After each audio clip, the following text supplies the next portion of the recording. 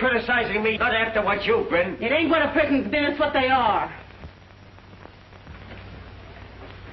You used to be a soldier once, but what have you been ever since? Nothing but a souse.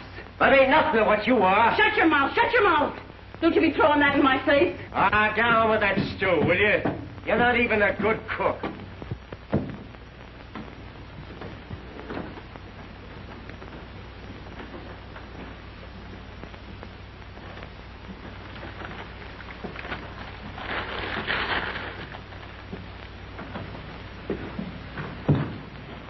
You like it, Frankie?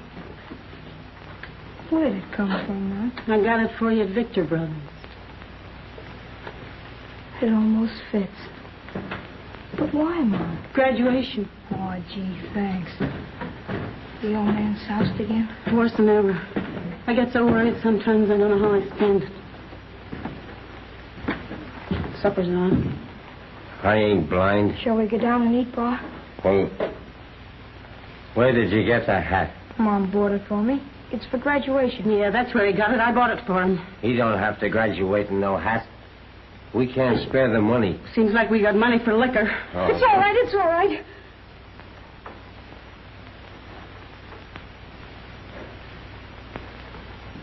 I'll take it back right away, I will. Here.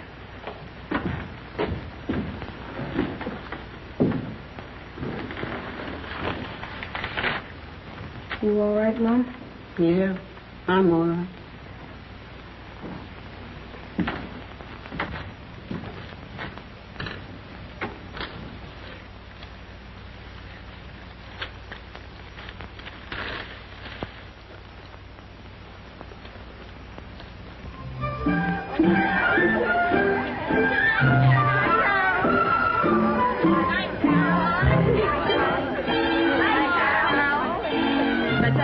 You're my favorite class. Good night. Good night. Good night. Now, Frankie, I'm not going to let you go until you promise me that you'll do something tomorrow afternoon. Well, after all, you don't graduate every day of your life, you know. It's an event. You'll do all right, Miss Williams, without me. And besides, I can't do anything like those others. Well, I don't care if you just stand up when I call on you. The important thing is that you must take your place with them. You're going to have to do it later with a great many other people. Night, Miss Williams. Such a lovely time. Good night, Carol. And you make Frankie promise not to disappoint me. All right. Good night. Good night, Miss Williams. She's fine. Which way you going, Carol? Come on. Not till you promise. Look here, I'm not going to promise you or anybody else anything. Especially when I can't do anything. You're not mad at me. Of course not. You like me? Will you stop? But I like you, Frankie.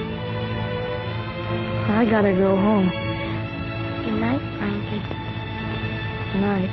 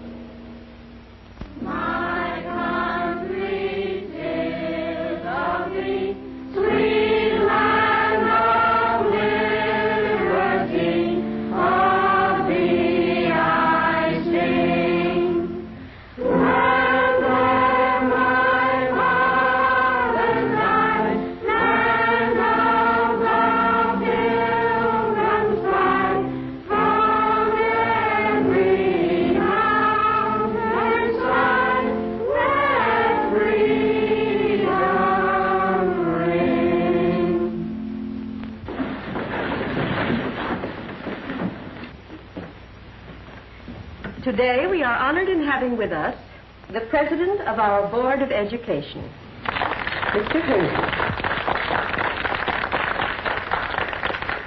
Henry. Ladies and gentlemen, children, if I may obtrude the experience and observations of some years, which I choose to call packing one's trunk for the journey. Packing one's trunk for the journey. What's he talking about? If into one's trunk one will put enough self-discipline, strength of character, respect for law and order, then I assure you that each one of you shall find life a glorious and a happy adventure.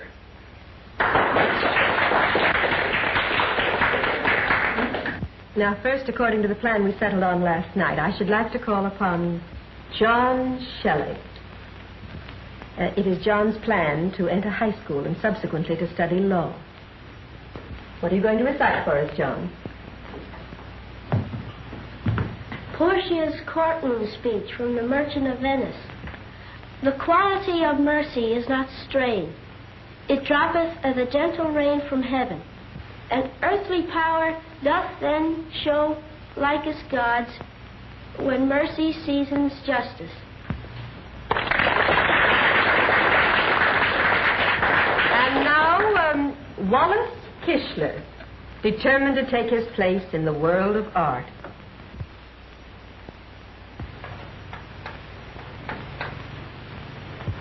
Well, isn't that fine? Looks like we might go right into the Wednesday night service, doesn't it?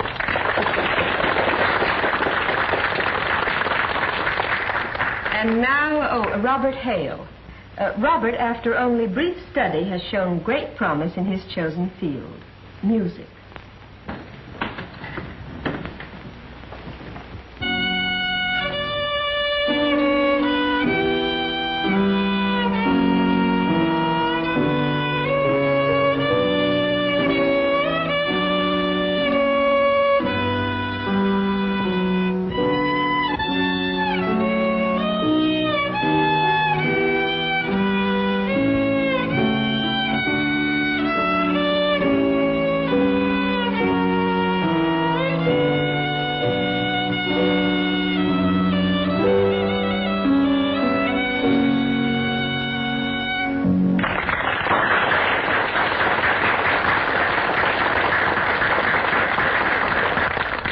And now, Charles Smith. Charles has a definite flair for mathematics, and he is, I believe, going to ask you some questions. How much is 11 times 12, John? 132. Carol, how much is 11 times 14? 154. How much is 11 times 18, Frankie? 198. Don't you see, it's this way. It's just like my papa told me. When you work in a bank, you have to be quick at figures. I work in a bank every Saturday. Someday I'm going to run it. When you multiply by 11, you add the two outside figures and stick them in the middle. Now we're going to hear from one of our girls. You know, in this modern world, girls have careers too. Carol Evans.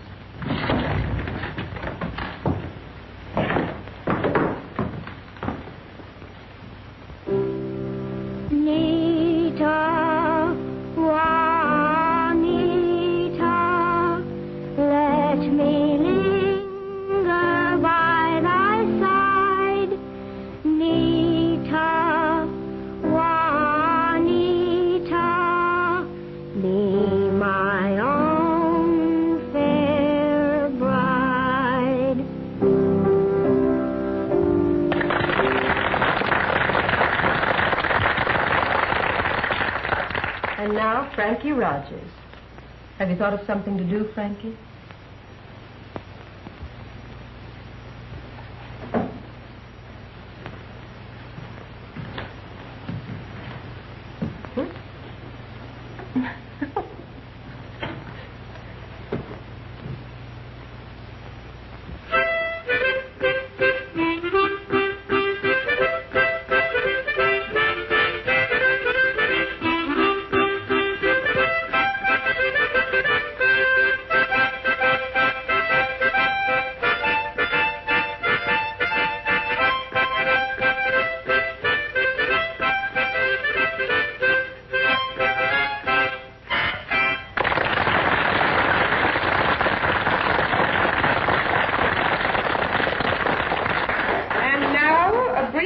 recess, after which there will be refreshments. And you will receive your report cards and your certificates of graduation from grammar school.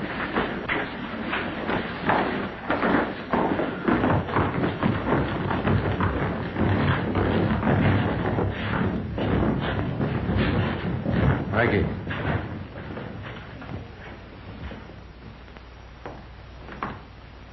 Well, Sheriff Kramer, Hi, Mr. Herzing. you should have been here sooner. Excellent entertainment. Excellent. Glad to have seen you, Sheriff. I do wish you'd seen the children. Frankie was fine today. You should have heard him play his harmonica. I didn't know you played the harmonica, Frankie. Do you? A little. Well, won't you take a seat? No, thank you, Miss Williams. But after school, would you mind dropping into my office? Why, I'd be glad to. And bring Frankie with you. Well, yes, of course. Thank you, Miss Williams. Where were you last night, Frankie? I was home. That's where I was. I was home, I was. What time did you get home? After I left Miss Williams' house, I was home all night. I see. Frankie, I talked to your mother, and she said you didn't get home till 10 o'clock. What about that? Well, I waited a little while, that's all. Sure you didn't wait around Blair's hardware store? Sure you didn't break in and steal that harmonica? Did you, Frankie? I'm your friend. You can talk to me. Yes, I did. Why? Well, they wanted me to do something at school today, and that's about all I could do. I didn't have the money to buy one, and I saw that and went on my way home. So I took it. What else did you take? You took some money out of the cash drawer, didn't you? Yes, How much? $7.80. I'm glad you weren't in court today, Miss Williams. To hear them Blairs talk, you'd think Frankie had committed murder or something. Every kid steals something, whether it's a watermelon or cherries on the trees next door. He has to steal something before he knows it's wrong. I'm sorry about the whole thing. Couldn't you do anything about it, Sheriff? No. I suppose you might say Frankie's going to have to pay for, well, you know, he lives on the other side of the tracks. Besides, he's been in trouble before, on probation. There's nothing can be done about it. I got to be going now. It's not far from 8:15. May I go to the station to see Frankie? Of course. Where is he now? I sent him home to see his mother, but he'll be there all right. That's what I think of the boy. Thanks for giving me the old man's suitcase, Mom. I wanted to say goodbye to him, but, well, he was asleep. Will you tell him, Mom? Goodbye, Frankie.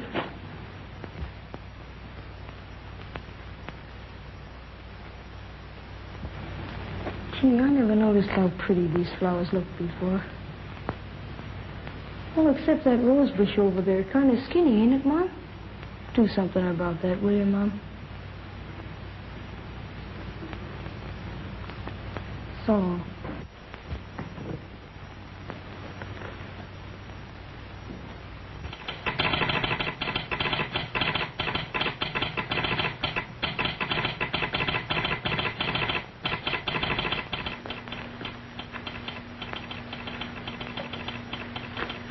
Where are you going, Frankie?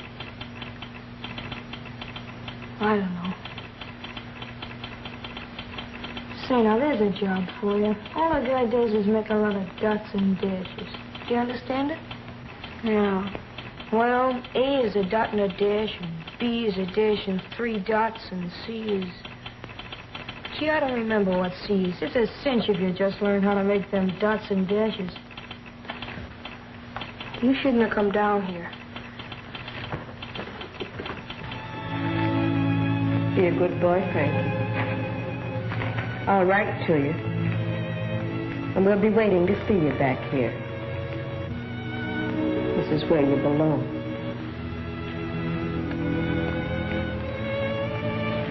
Oh, gee, thanks, Miss Williams. But what you gloomy about? You know I never been on a train before? Every night when I'd hear 'em chug and whistle and go around the bend down there near Smith's Grove, I always wanted to be on one going someplace. And now I am going someplace, ain't I, Sheriff? And there'll be red plush cushions and everything. Won't there, Sheriff? Yeah, Frankie. Plush cushions and everything. Goodbye, Miss Williams. I haven't any tickets, Sheriff. Have you got them? Yes, I got your ticket, Frankie. Will you stop crying, Carol? I'll be back soon before you know it. I'm not going anyplace, just to a farm. I like to work on a farm. Someday I'll come back and you can't tell. Maybe someday I'll have a job like that guy in there. A cinch, that's all it is.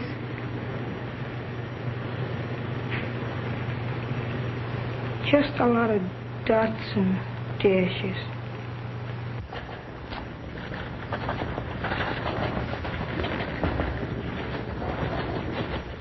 You'll get along all right in here, just as you want to. That's up to you. It's up to me to enforce the rules, and I do. You understand, don't you, Sheriff? Yes, I understand. You understand, don't you, Frankie? Yes, sir. All right, Sheriff. Is there anything I can do for you back there, Frankie? No, I don't think so, Sheriff.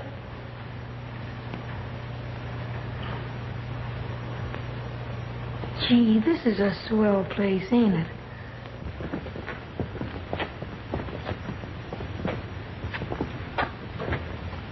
You a new guy? Yeah. Where you from? I said, where you from? That's none of your business. Oh, a wise guy, huh? That's my business. That's my business. What is...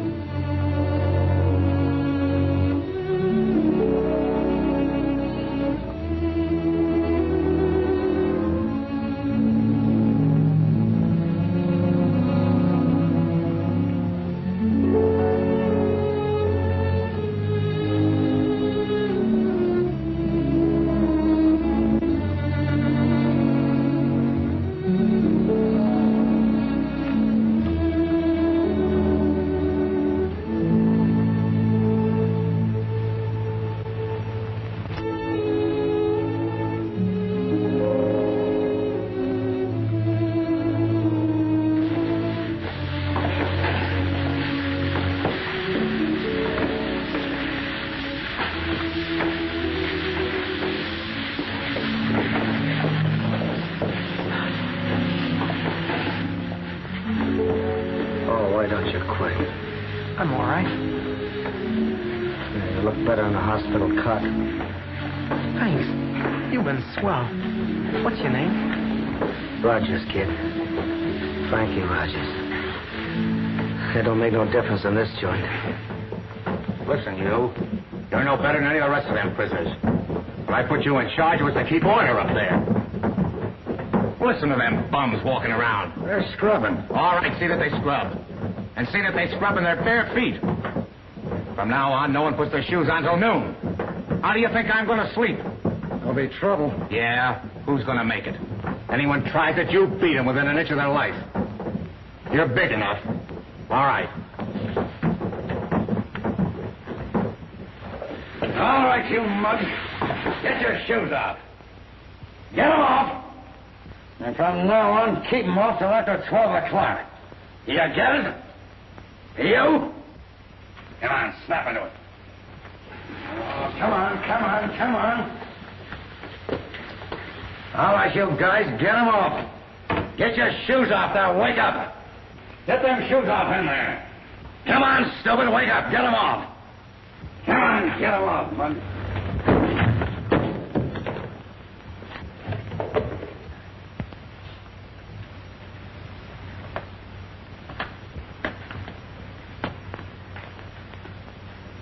Hold through that shoe. Was it you? No. Just in case it was.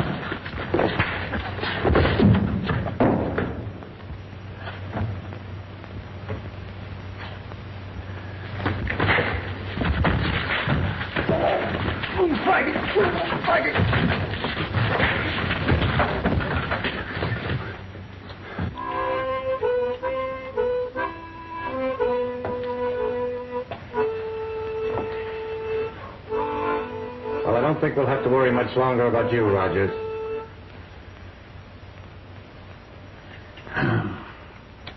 No, Warden? No. You can't steal automobiles and start riots and get away with it.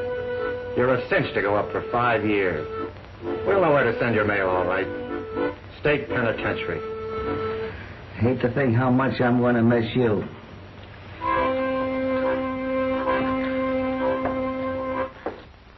And therefore, I sentence you, Frank Rogers, to the state penitentiary for 5 years.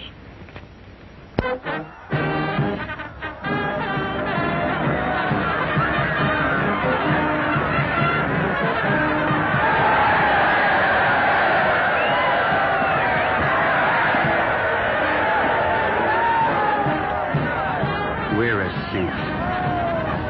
I ain't so sure. With Frankie pitching, why not? He's a loser. Ah, what do you mean? He's got a fireball he'll be throwing past him all afternoon.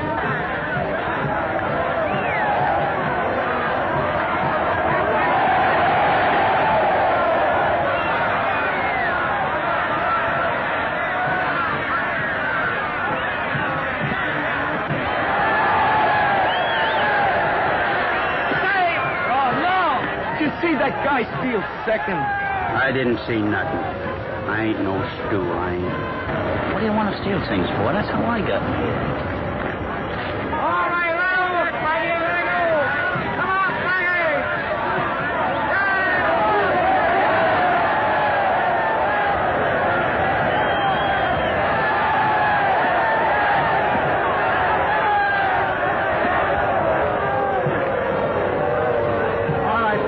That's all. What are you taking me out for? Because I give him 3 hits in 5 innings? You don't think I'm as dumb as that? You're swell. Well, they want you up in the office. Oh.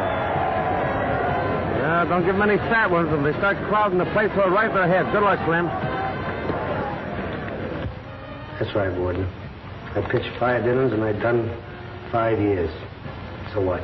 I haven't any respect for a man who gets a chance and doesn't know how to handle it. This is your chance now. Don't blow it.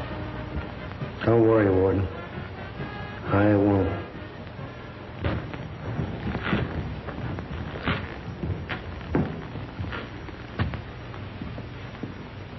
Get your sermon? Yeah. With or without music? Without. Well, we're leaving here tomorrow. We'll be long gone. 3 weeks in Cleveland and we'll have a roll. I'm going to miss this joint. See you later. I'm going down and try on my suit. We've got ours all picked out. And yours won't fit any better. Yeah. Just 3 well-dressed men leaving Star. That's not what's going out. Just 3 suits of old clothes.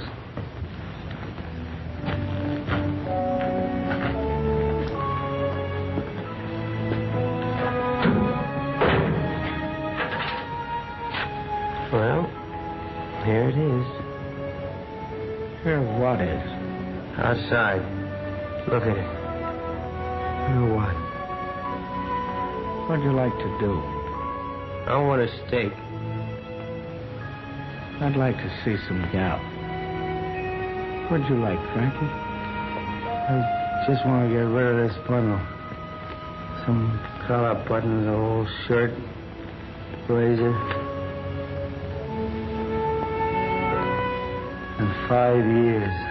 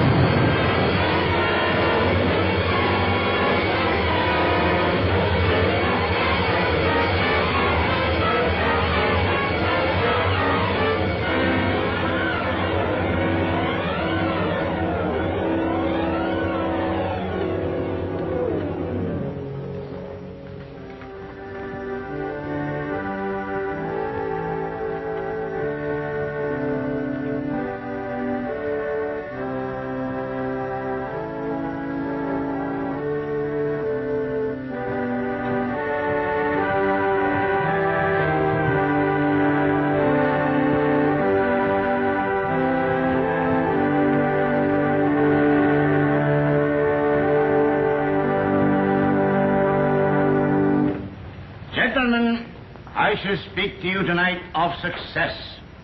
I have no patience with people who quarrel with their lot in life. I tell you, I have no patience with people who quarrel with their lot in life. Because success,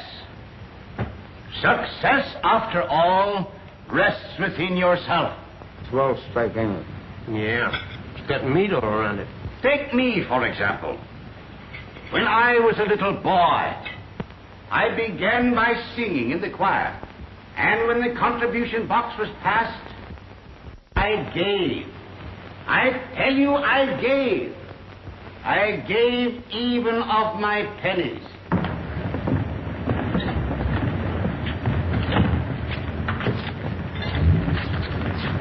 What are we going to do with the dishes? Say, if I had a gun and you'd throw 'em up in the air, I could knock 'em off like clay pigeons. Well, you haven't got any, Rod, and you ain't going to have one. Well, I'm not going to wash 'em. Nobody asked you to. Say, I got an idea. There's a joint down here I used to sing in. I'd like to make 'em a present. They don't care if they're washed or not. Anyway, I'd like a drink.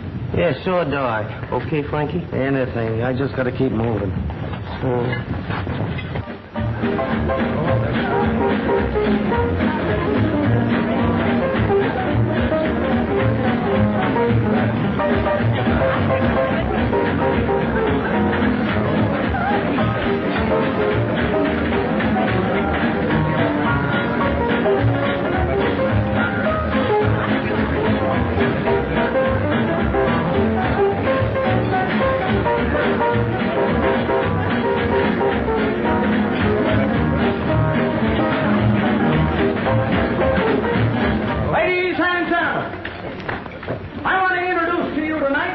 A fine little artist who appeared here many years ago. He's been a guest star for the last few years. What I mean to say is, he's been a guest of the government. But you wouldn't understand about that. Now I'm going to ask him to sing one of the old songs that he used to sing for me before he asked for a raise in pay.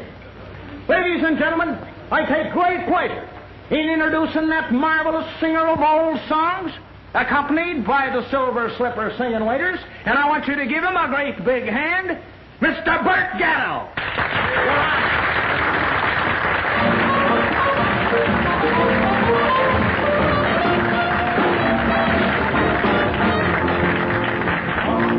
I can see a bunch of country folks sitting around a local store swapping jokes. In my hometown, why did I ever roam town? I must be crazy. Although the city gals are not so slow, take me to those country gals I used to know. For since I roam